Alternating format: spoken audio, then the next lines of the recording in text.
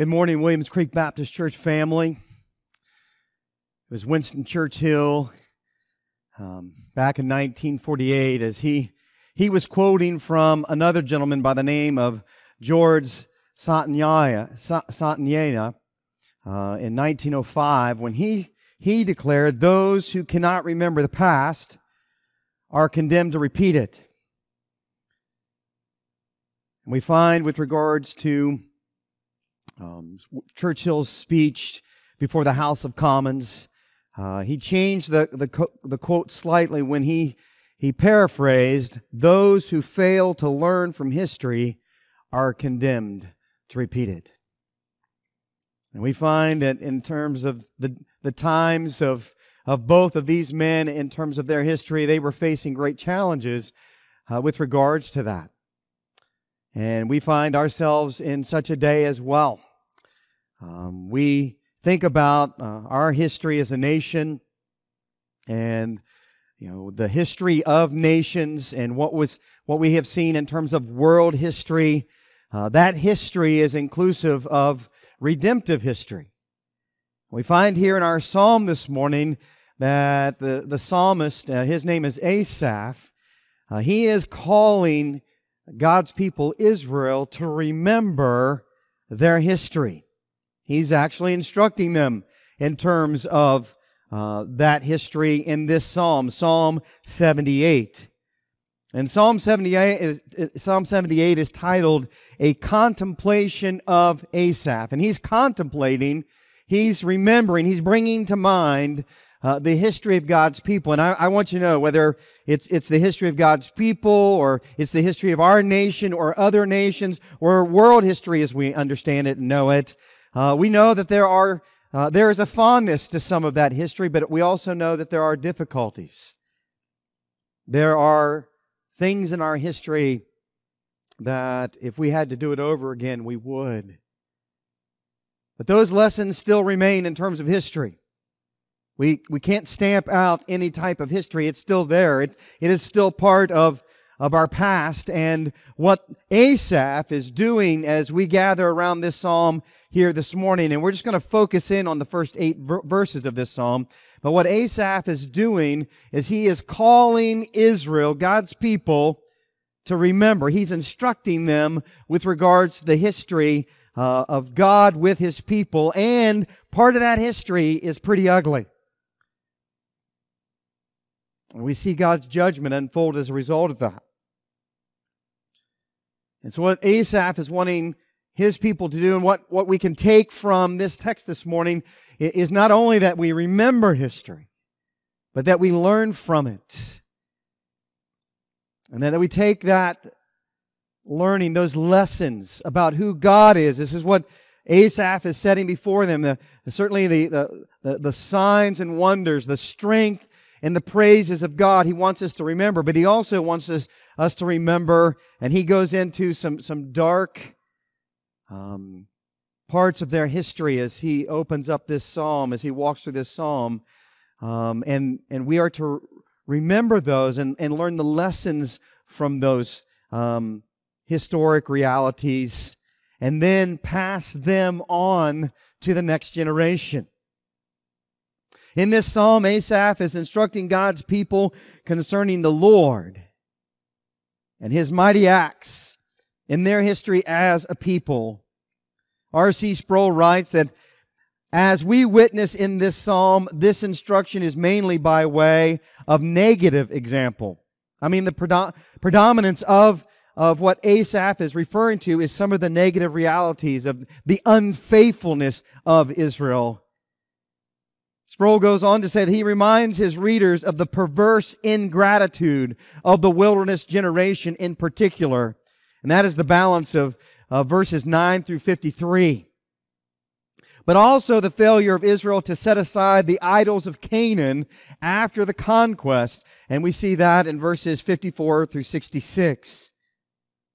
Most specifically in regard to Psalm 78, Asaph recites the history of God's covenant people so that the coming generations might know the statutes of the Lord's holy law and thereby hope in Him.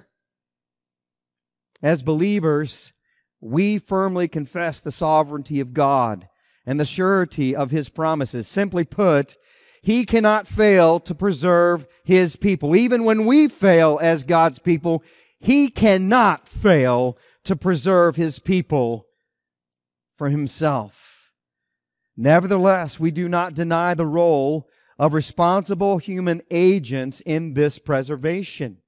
We see it over and over in terms of the Scriptures. Though the efforts of faithful, for instance, church officers, or through the efforts of faithful church officers such as pastors and teachers, apostles and prophets and evangelists, mothers and fathers, mentors of the faith, the Lord hands on His truth from generation to generation. So He passes on. That is the call. That's what we find in terms of the Word. That's why God has given us His Word, so that we can not only learn the lessons, that we can learn the law and the teachings of the Lord and walk by them, but that we will pass that on to the next generation. That's what Asaph is doing here. And that's what he is calling us here this morning to. So this morning we are going to give our attention to Asaph's instruction that he is given in his first 8 verses. Now I'm going to highlight some of the remaining balance of the psalm, but we want to focus in on these first 8 verses. And from the very first statement, Asaph calls God's people to listen to His instruction, to incline your ears to the word He is declaring. And his intention is twofold. That God's people heed, that is, that they learn from and they put into practice the lessons of God's established testimony and instruction that is found in His Word. And then secondly, that we should pass them on, that we should teach them to the next generation. So let us read this portion of Psalm 78 together as we begin verses 1 through 8. Listen, O my people, to my instruction. Incline your ears to the words of my mouth. I will open my mouth in a parable. I will utter dark sayings of old, which we have heard and known, and our fathers have told us. We will not conceal them from their children, but tell to the generation to come the praises of the Lord, and His strength and His wondrous works that He has done. For He established a testimony in Jacob and appointed a law in Israel, which He commanded our fathers that they should teach them to their children, that the generation to come might know, even the children yet to be born, that they may arise and tell them to their children, that they should put their confidence in God and not forget the works of God, but keep His commandments, and not be like their fathers, a stubborn and rebellious generation, a generation that did not prepare its heart and whose spirit was not faithful to God. Let's go to the Lord in prayer. Father God, we thank You for the gift of Your Word. And in the context of the instruction of Asaph, may we listen to his instruction. May we incline our ears, give our devoted attention to this word, Lord, that is Your word, that we might learn these lessons from the past, and that, Lord, we might honor You in fidelity, that we might walk by faith, faithful, enduring to the end, persevering by Your grace and Your strength and the wisdom of Your word. God, You guide us even in our day, so that as we learn, as we grow in these words, as we grow in the wisdom and the stature of maturity that belongs to Christ, as we see there in Ephesians 4, may we grow in that faithfulness so that we might pass these truths, these life-saving, transformational truths on to the next generation, and that we would see those who come after us coming after You. It's in the name of Jesus Christ I do pray, and amen. I want you to know that at the very outset, when Asaph is declaring there in verse 1, listen, O my people, to my instruction, we notice that in terms of those pronouns, he's referring to his instruction, but I want you to know that Asaph is a prophet. As we note from his other writings and how he is described, Asaph was a prophet in his musical compositions. And he was a godly man who was passionately devoted to the Word of God.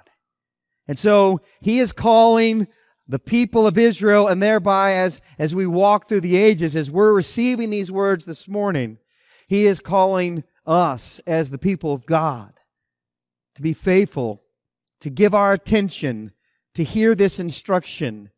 And so that's, as we see the breakdown of this text, that is the primary main focus that Asaph is wanting to accomplish here. That is his call to learn and to teach the next generation. So we are to learn from this instruction and to teach the next generation. And then in that context, what are we supposed to teach? Well, three things he reveals as he walks through these 8 verses. We find that we need to teach the preeminence of the Lord. He is primary. He is central, not only in terms of world history, in terms of redemptive history, but He is central to who we are as a people. We belong to Him. If you're a believer this morning, you certainly understand and recognize that He is the sun by which we revolve around in terms of who we are as the people of God. He is the centerpiece. He is everything. He is to be exalted. His praises are to be passed on to the next generation.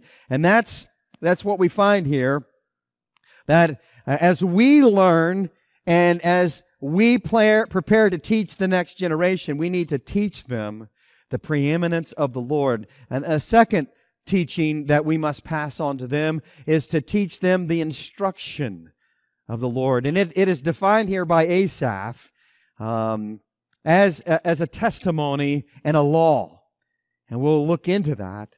And we have been looking at in terms of how God's Word is defined and how important it is for us to know it and to walk in it. But then finally, we need to teach them to be faithful to the Lord. And He gives us example, one prominent example, as we look at this text, that we are not to follow. We are not to exemplify our life according to the way of their lives, because they are marked as those who were unfaithful. And so, a call to learn and to teach the next generation, teaching them the preeminence of the Lord, teaching them the instruction of the Lord, and teaching them to be faithful to the Lord. And let's begin there with the call to learn and to teach. We must learn, Asaph says, from the lessons of history. And in this particular context, it's the lessons of the history of Israel, and they are vital to us as well as Christ's church. It is part of the context of the very Word of God from Genesis to Revelation. And in the Old Testament history, that Old Testament history is there for us to learn from, to learn lessons from. And so we are to learn the lessons of history. And he tells us this in terms of, as he's preparing them, he's calling them, he's like getting their attention and saying, listen, incline your ear.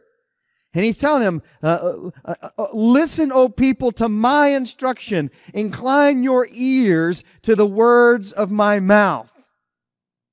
Charles Spurgeon notes here that when God gives His truth a tongue and sends forth His messengers trained to declare His word with power, it is the least we can do to give them our ears and the earnest obedience of our hearts.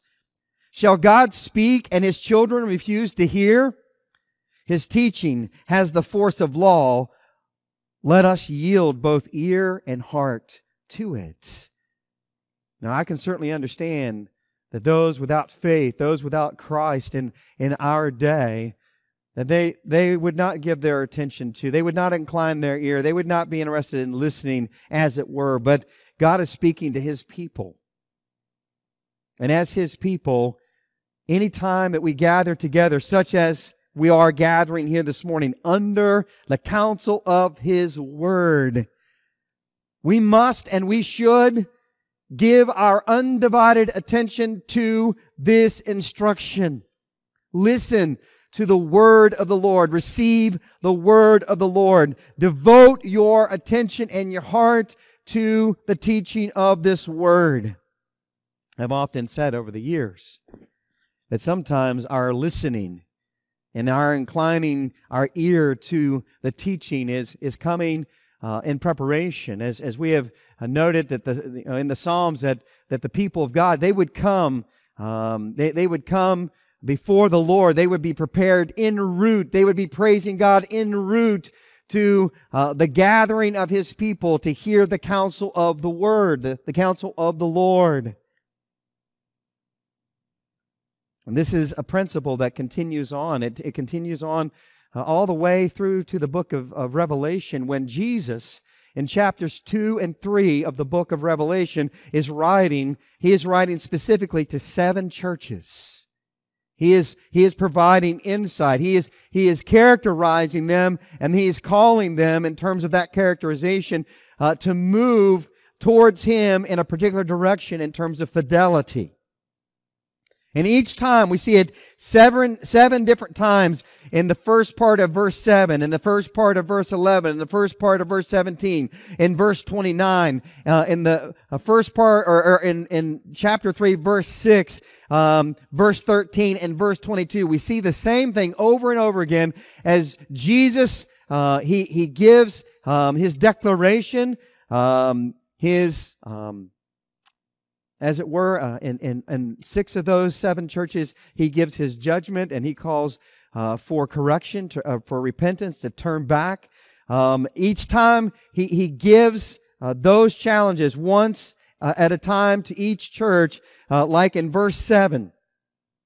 He says there in Revelation chapter 2, the very first half, "He who has an ear, let him hear what the Spirit says to the churches."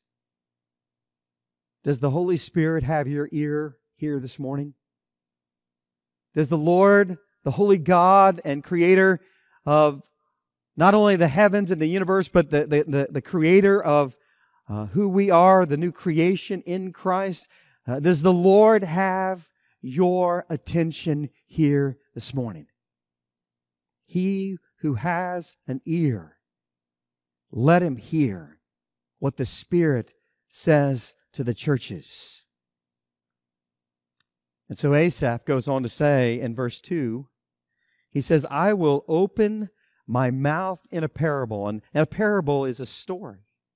It is a story that brings about an application. And in this particular case, there is some historical realities that he is unfolding in terms of this story, in terms of these parables. He says, "I will open my mouth in parable, and I will utter dark sayings of old." Now, what are these dark sayings of old? These are called dark sayings not because they are hard to understand, but because they are things hidden since the foundation of the world. Now, he notes that with regards to these dark sayings, and these are hidden truths that God has hidden in terms of His prophetic word since the foundation. It goes back from the foundation of the world. In other words, this is the truths that God had intended and planned to reveal, and then revealed as His word began to unfold, and yet they would come to fruition at a certain time in terms of redemptive history. And the greatest example of this, and at the heartbeat, it is the centerpiece of the Scriptures in terms of redemptive history, is the coming of God's Messiah, the Christ. And of course, as we have come to know and understand through the revelations that we find of the coming Messiah in the Old Testament, that Jesus is this Messiah. He is the one who has come, that God has sent as His Messiah, as His Savior, for all those who believe in Him.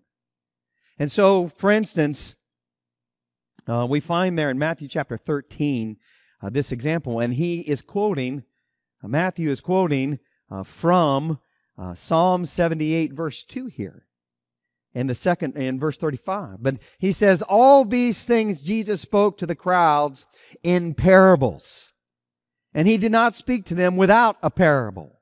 And we can go through the Gospels and find parable after parable after parable of the teachings. And again, what's in those parable are hidden truths.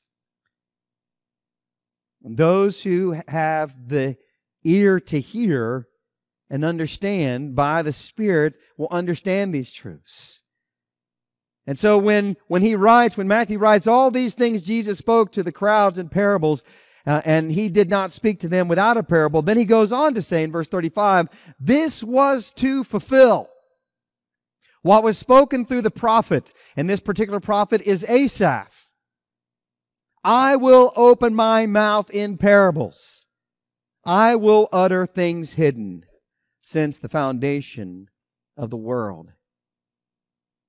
And John MacArthur clarifies here that what Asaph prophesied here, and that is being revealed in the coming of Christ and in His teaching, in His public ministry, and the parables that He was sharing, is Asaph is prophesying that the Messiah, He would have to speak in parables. That He would have to speak in parables as an act of judgment. And that to His own people He would reveal a secret kept from the foundation of the world. And what is that secret? What ultimately, as we look at what Asaph is calling us to recollect, to remember, to learn from the lessons of history with regards to what's unfolding in terms of Old Testament history and His people Israel, what is the greatest secret that he is saying is unfolding with regards to these hidden things? These hidden things, this mystery that has existed since the foundation of the world. So from the beginning of the history of the world, and it was always with God. That mystery was always there, that hidden truth that was to be revealed. This mystery, which is spoken of in Psalm 78, which is quoted here in Matthew 13, verse 35, is the mystery of how God, in the history of Israel, reveals Himself and works out His plans. And that's the mystery which Asaph speaks of in parables. In figurative sayings, in dark things, this mystery which had been hidden from old, now God reveals Himself and works out His plan in the history of Israel. And this is ultimately fulfilled, and this mystery is revealed through the coming of His promised Messiah, Jesus, the Son of God. And we see that. We are going to pick up on that at the end of our time together this morning. At the latter part of Psalm 78, we see that unfolding. That mystery is marked there, that's hidden right there in those final words that reveals to us the coming of the Messiah, Jesus, the Son of God. And so He is telling His people at His time in world history, He is telling them in terms of the history of the people of Israel, He says, which we have heard and known. In other words, we have heard these truths before. We have heard them, and our fathers have told us about them, and the Lord is revealing them. And so Asaph is offering a summary and recounting. And as we look in terms of this recounting, in terms of their history, and we have seen this. We have seen this as we have been walking through these Psalms these last 16 weeks together, that the Lord Himself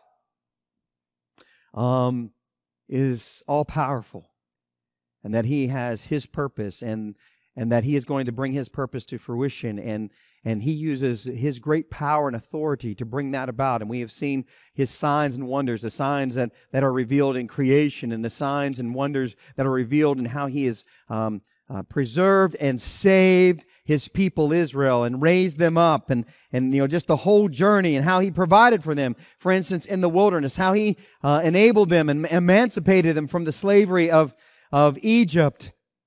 And He brought them through the Red Sea, which was a miraculous wonder. They walked across on dry land, and the Lord provided food and water for them in the wilderness experience.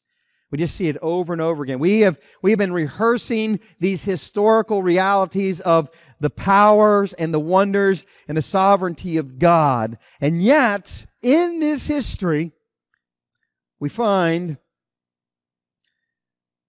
that there are some very dark days in the lives of the people of Israel. And Asaph is reminding, he is instructing his people with regards to these experiences of infidelity. And that infidelity was marked by idolatry. That God's own people were worshiping and following after the gods, the pagan gods of the world and the nations surrounding them. And so Asaph, by example, he is providing a warning through the historic examples that he is presenting here. And most notably, it is the example of the tribe of Ephraim in this psalm. Now, J. Lincoln Duncan, he writes and gives a brief summary. This is one of the ways that we're going to tap in to some of the balance of the psalm, because it's a very long psalm. So I'm just going to highlight this summary using this summary that J. Lincoln Duncan has so graciously written to help us understand this. He says, as you look at verses 9 and 10, this begins the description of Ephraim. And by the way, Ephraim is picked out not because of anything that is recorded in the Bible that they did particularly bad in battle, but because they are representatives of the most influential of the tribes of the northern kingdom. And so they serve as a picture of the whole northern kingdom that eventually went after idolatry after the days of King Jeroboam. But we're told this about them at the end of verses 9 and 10 and 11. It says, they turned back in the day of battle. They did not keep the covenant of God and refused to walk in His law. They forgot His deeds and His miracles that He had shown them. But that's not all. We see in verses 17, 18, and 19, we are told that they still continued to sin against God, to sin against Him, to rebel against the Most High in the desert. And in their heart, they put God to the test. Verse 19, they spoke against God. And then verse 22, they did not believe in God and did not trust in His salvation. So again, we have a recounting of their ingratitude and their blatant disobedience, but it doesn't stop there. Verse 32, in spite of all of this, they still sinned and did not believe in Him with their tongue, for their heart was not steadfast toward Him, nor were they faithful in His covenant. Then in verse 40, how often they rebelled against Him in the wilderness and grieved Him in the desert. Again and again they tempted God and pained the Holy One of Israel. They did not remember His power. And finally, we see in verse 56 that they tempted and rebelled against the Most High God and did not keep His testimonies, but turned back and acted treacherously like their father. They turned aside like a treacherous bow. They provoked Him with their high places and aroused His jealousy with their graven images. In other words, Ephraim just fell into wretched idolatry. And they rejected the Most High God. They rejected the only God that exists and created for themselves gods of their own creations, or they took the gods of the pagan nations and began to make their graven images and worship them. See, these are the treacherous lessons of history. And they are written so that we may not repeat them. As we see from our introduction with regards to Churchill, never forget. Do not forget. Remember your history, or we are destined to repeat it. We have seen that in the lives of God's people here unfold, and it's what Asaph he's warning them. He is teaching them. He is reminding them. And in terms of reminding and bringing that to their attention, we see and recognize the importance of bringing that back to our attention. I think, for instance, and again, this is not in my notes, but it's in my mind right now, as the Spirit just continues to lead in the teaching of His Word. And I believe it is found in 2 Peter chapter 1.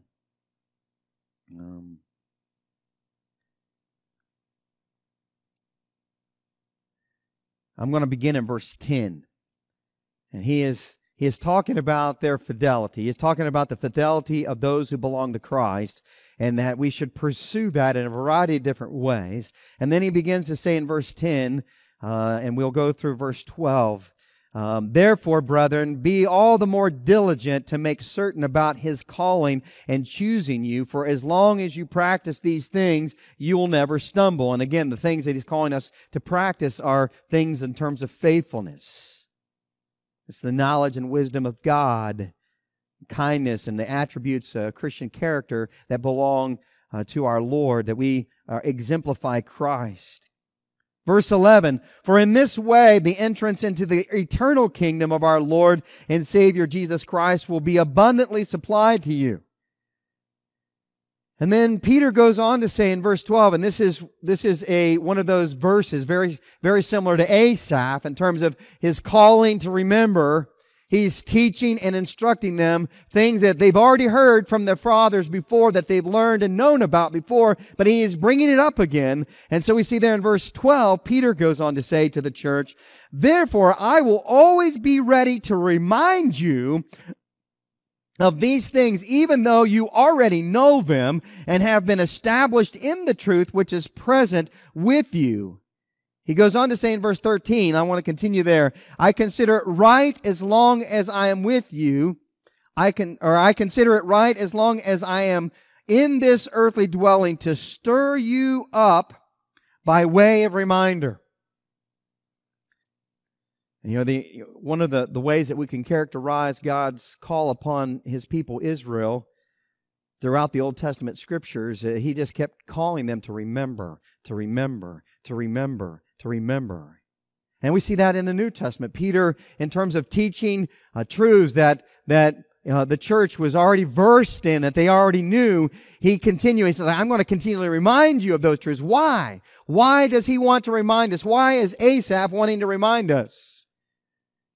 Because they are God's instruction for our life, so that we might walk in His ways and that we may not repeat the infidelity of those who've gone before us, that we might walk in faithfulness, and that we might also, secondly, teach the lessons of history to the next generation. We are to learn, and then we are to teach the lessons of history, these lessons. And Asaph goes on to say, we will not conceal them, that is, these lessons. We will not conceal the instruction and the testimony of the Lord. We will not conceal them from their children, but tell to the generation to come. It's like, well, Pastor, that sounds like some good truth, but that's Old Testament truth. That's God's people, Israel, and now we are a New Testament church. What do these truths have to do with our lives as we continue to walk in the Lord? And Paul, he speaks to this. We find in 1 Corinthians chapter 10, beginning in verse 6. Now these things happened as examples for us. What things? The things of old. the Old Testament scriptures and the history that is written there, these things happened as examples for us, so that we would not crave evil things as they also craved. Do not be idolaters, as some of them were, as it is written, the people sat down to eat and drink and stood up to play. Nor let us act immorally, as some of them did, and 23,000 fell in one day. Nor let us try the Lord, as some of them did, and were destroyed by the serpents. Nor grumble, as some of them did, and were destroyed by the destroyer. Now these things happened to them as an example, and they were written for our instruction, upon whom the ends of the ages have come. And upon whom, who has the end of the ages come? Us. We are living in the last days, brothers and sisters. And the Lord is giving us the warning of the instruction of the Old Testament scriptures to bear upon our own lives as examples of how not to walk, but that we might walk in faithfulness with Him. And then He gives us a personal challenge there in verse 12. Therefore, let him who thinks he stands take heed that he does not fall. In other words, we need to measure up our walk, our life, our faith by the means of God's instruction and the examples that He has given us, and that we should be walking according to them. And so, we are to learn the lessons, the instruction, these historical lessons, even, the great and wonderful things about God and His provision and His power and His wonders and His creation and all those kinds of things. But also, we must remember the example of those who were unfaithful. They are a warning to us. Even as Paul represents here in 1 Corinthians 10, they serve as example for us, that we would not follow in their ways, that we would walk with the Lord in faithfulness. Well, three key things that the Lord is revealing here through Asaph that we should teach on the basis of the instruction of God and the basic elements that He wants us to pass on to the next generation is, first and foremost, teach them the preeminence of the Lord. He is primary.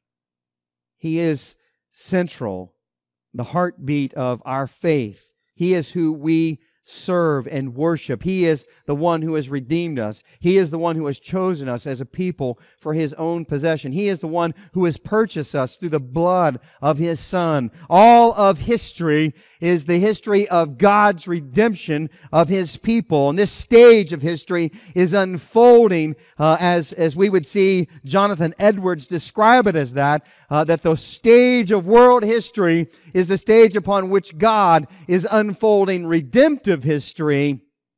And therefore, we need to, by example and by teaching from the instruction of the word of the Lord, we need to tell the next generation the praises of the Lord. And there are so many ways that we can praise the Lord, so many truths in the Scripture that reveal the praise and the thanksgiving and the worship.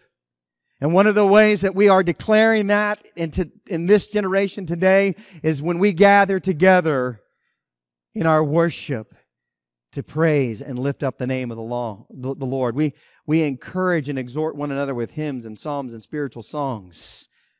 We give thanksgiving to the Lord.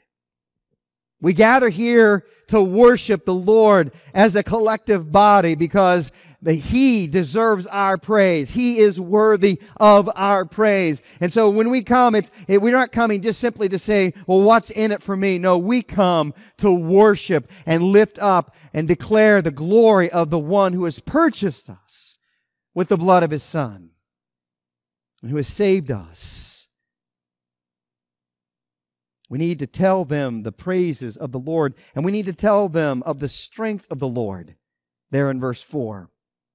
And that strength That strength is unfolded. We see it from the very beginning of the books of the Bible in Genesis chapter 1. In the beginning, God created the heavens and the earth.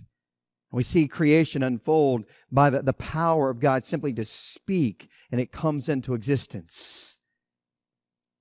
We see it in the life of Christ, who is the God who became flesh, who was with God in the beginning and was God, or is God. He is God.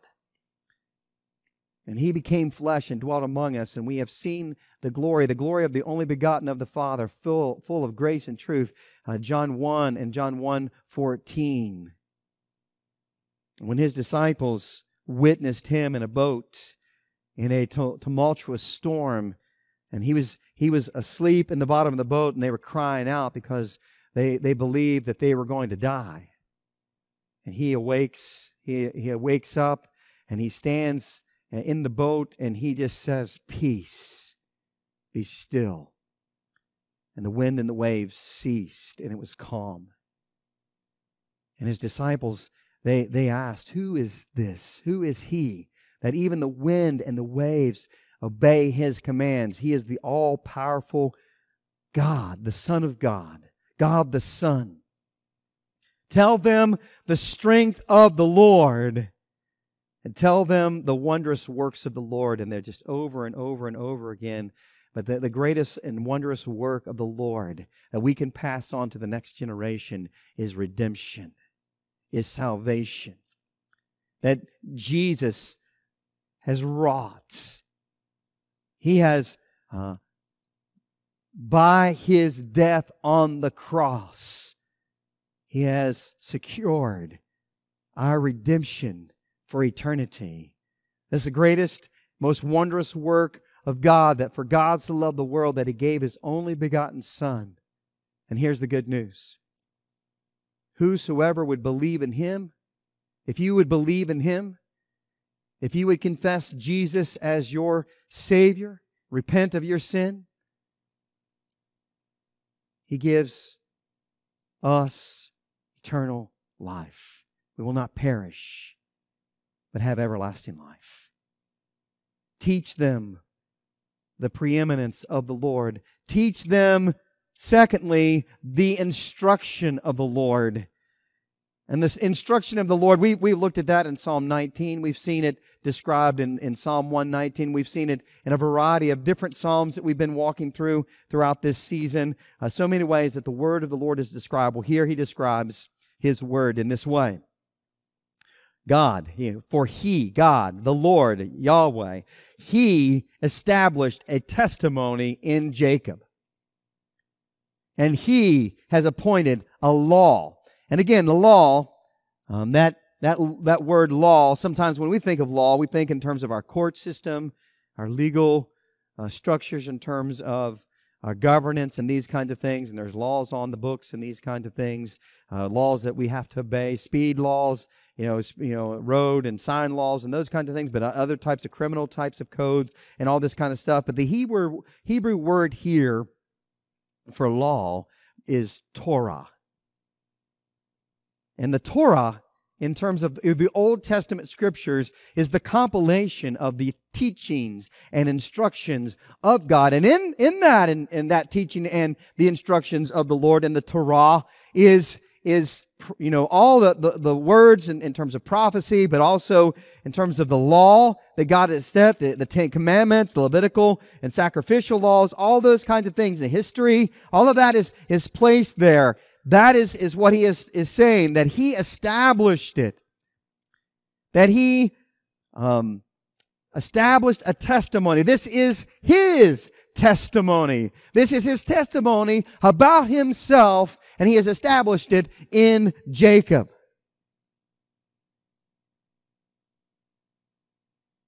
And He has appointed a law in Israel. In other words, His teachings and His instructions. I mean, you can go to Deuteronomy chapter 6 and you can see what is known as the Shema. The Shema was the teachings. It was, the call to fidelity to the commandments of the Lord, and to pass them on. Every household must pass them on to the next generation. We see that unfold in the life of Israel. When we come to the second generation entering the promised land, when Joshua is about ready to take them into the land of promise, as before they take on the battles, and the Lord was mighty in battle, and raised up Joshua as the leader and the general to lead them into battle, and yet the battle belonged to the Lord. And he told Joshua, the heart of his military strategy was to keep the commands of God. Do not turn from them one way or the other. He just kept saying over and over, keep these commands, walk in these commands. Walk in the established testimony and the law in Israel. That's why the Bible is the preeminent book in terms of world history. There's no other book like it, because it is the book that belongs, it is the testimony and the law, the instruction of the God, the one and only Creator God of the heavens and the earth. And He established that testimony, and He has commanded His teaching. And as we see that in terms of verse 5, that He not only appointed this law in Israel, this established testimony in Jacob, He commanded our fathers that they should teach them to their children. That's where we see in Deuteronomy 6 the Shema. You may spend some time there and just look at that today. Look at what the Lord commanded the fathers and the households and the household of God to teach them to their children, to pass it on to the next generation, to raise up a generation who fears the Lord. And so they command the command to teach the next generation the word of the Lord, the teaching of the Lord. And you know what? Paul is preparing Timothy. And we find in terms of the New Testament church, as it's advancing, Paul's coming near the end of his life, and in the second epistle that he is sending him, he's writing from prison in preparation for the end of his life. And he is saying to Timothy in 2 Timothy chapter 1, verse 13, he says to Timothy, retain the standard of sound words which you have heard from me in the faith and love which are in Christ Jesus. In other words, retain, hold on to them, keep them, remember them. What? The standard of sound words. What is it that Paul passed on to Timothy? The word of the Lord. Or he goes on to say in verse 14 of 2 Timothy 1, guard through the Holy Spirit who dwells in us the treasure which has been entrusted to you. What is this treasure? The faith. The faith is found in the substance. The substance of our faith is the word of the Lord. Guard that treasure by means of the Holy Spirit that dwells within you. Because the Holy Spirit will not turn from the very Word of God. He has arrived. He has come as the promise of God the Father through Jesus. He has come and dwells His people. And what does He do? He validates, He brings to light the very scriptures and the teachings that we find in the Word of the Lord, the Bible. So new revelation. Don't believe that in this world. Many false teachers are talking about new revelations, or they have a new and fresh word. No, we have the Word of the Lord, the testimony and the law, both in the Old Testament and New Testament, that God has given us, and the Holy Spirit, He has come to convict the world using that Word. And He has come to reveal those truths so that we might understand them and know them. And you want to listen and incline your ear? Just pray. Pray that the Holy Spirit would bring these matters to light and to revelation in your heart and your mind. So, why are we going to pass on these truths to the next generation? Why does Asaph command this instruction to be passed on to the next generation? Well, verse 6, so that the generation to come might know. That the generation might come to know God's Word, and knowing God's Word, they come to know God. That they would know and keep God's Word. That the generation to come might know, even the children yet to be born. That we are committed to the preservation of this Word throughout the generations. And we certainly do that by the means of God's grace and His Spirit in our lives. That this generation might come to know, the generation to come might know, even the children yet to be born, that they may arise and tell them to their children. So I have children, and now I have grandchildren.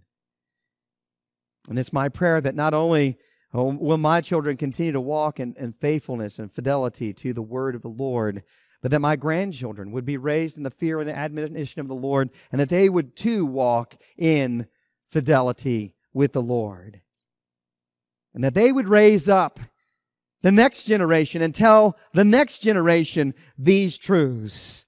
That they should put their confidence, verse 7, in God and not forget the works of God, but keep His commandments. That is a measure of faithfulness and fidelity that we see unfolding here. So what does it mean to put your confidence in God? It means not to forget the works of God. It means to keep the commandments of God. And again, we see that in the Shema in Deuteronomy chapter 6. And let me just read a portion of that from the very outset. In verse 1 of Deuteronomy chapter 6. Now this is the commandment, the statutes and the judgments which the Lord your God has commanded me to teach you, Moses is saying, that you might do them in the land where you are going over to possess it, so that you and your sons and your grandson might fear the Lord your God. Generation after generation after generation would know and fear the Lord God, to keep all His statutes and His commandments, which I commanded you all the days of your life, and that your days may be prolonged. O Israel, you should listen and be careful to do it. Not just hear it, but do it, that it may be well with you, and that you may multiply greatly, just as the Lord, the God of your fathers, has promised you in a land flowing with milk and honey. And there it is.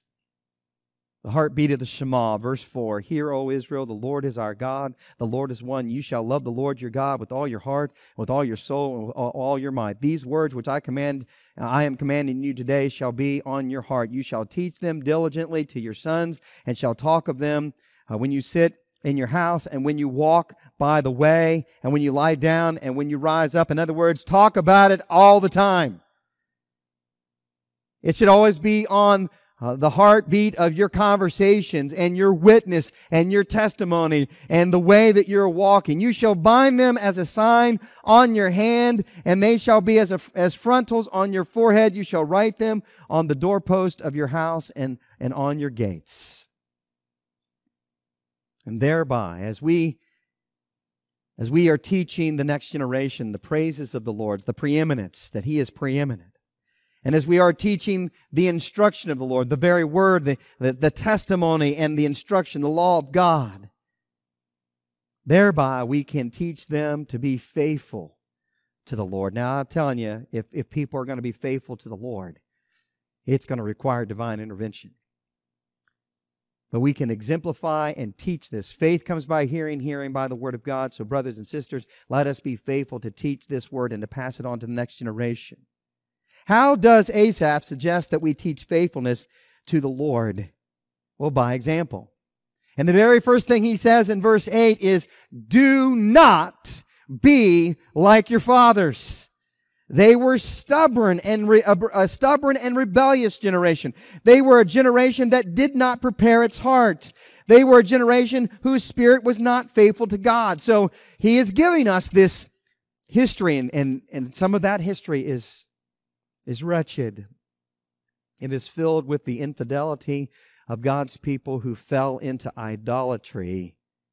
And so the examples of unfaithfulness in the past underscored the importance of faithfulness in men like Asaph in his day, and his calling, by extension, the importance of faithfulness in those who were hearing him and his word. And here we are. Here we are, brothers and sisters, hearing that word today, that we see the significance, the importance of our own faithfulness in this generation, in this time. Yet the significance of this psalm is not exhausted in a call for us to be faithful based on the negative examples of the ancient covenant community. So instead, Asaph's final words of this psalm, with its rehearsal of the anointing of David who would become king. David, when David comes on the scene, he rules and reigns by the testimony and the law, the Torah of God, and there is no idolatry in his day. And yet, David would even stumble in adultery. So Asaph's final word of this psalm, even though it speaks to the anointing of David, points forward to the greater of all examples, the greatest of all examples, who is David's greater son, who is the Son of God, Jesus Christ. Asaph reveals there in verse 66, just a quick review of what God has done in terms of the history of His people and how that affects who we are in our day. That God, in verse 66, He drove His adversaries backward. He put on them an everlasting reproach. And most notably, the adulterous nations, the idolatrous nations. He destroyed, like the Philistines, under David. David brought, a close to the enemy that the Philistines were with a few stones when he fell, the mighty Goliath. And yet ungodly nations would continue to rise on, and ungodly influence would continue to affect His people Israel. But God, He drove out His adversaries, and the Lord rejected. And we see there in verse 67, He rejected the tent of Joseph, and He did not choose the tribe of Ephraim. And we would think Joseph, if anybody was faithful to God, Joseph was. He even said to his brothers who had sold him into slavery, He said, God sent me before you to preserve for you a remnant in the earth and to keep you alive by great deliverance. Genesis 45:7. He was faithful. He came through treacherous times and believed God for the word that God had given him, and it came to pass. He went on to say to his brothers at the end near the end of Genesis 50, verse 20, after his father Jacob, Israel had passed on. As for you, he says to his brothers, you meant evil against me, but God meant it for good in order to bring about this present result, to preserve many people alive. And yet, the preservation of God's people would not come specifically through the man known as Joseph. He was an instrument for his day. That Ephraim, who would come out of the tribe, the people, he was a son of Joseph. Ephraim, as we see in Psalm 78, the tribe of Ephraim fell into idolatry. And they were rejected due to their unfaithfulness. He also rejected the tent of Joseph. And who was in that tent? Ephraim. And Ephraim, the tribe, became idolatrous. And so the Lord, we see there in verse 68, and here we see the promises, the messianic promises. But He chose the tribe of Judah, Mount Zion, which He loved. And that fulfills the prophecy. We see in Genesis 49:10 that the scepter shall not depart from Judah, nor the ruler's staff from between his feet until Shiloh comes. And to him shall be the obedience of the peoples. And who does Shiloh represent?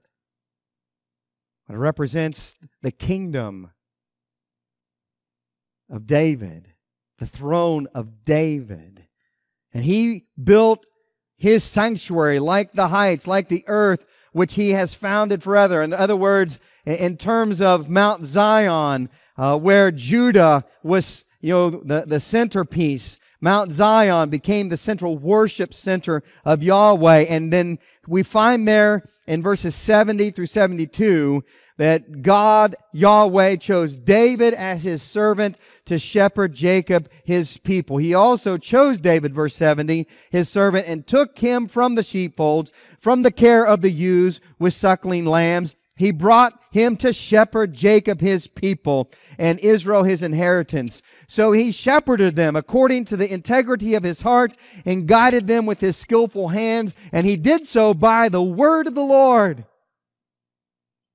But as good as David was, he was not the king to secure the faithfulness of God's people. R.C. Sproul writes that a new David will rise, a king to rule in perfect righteousness like David, who was a shepherd of humble origin.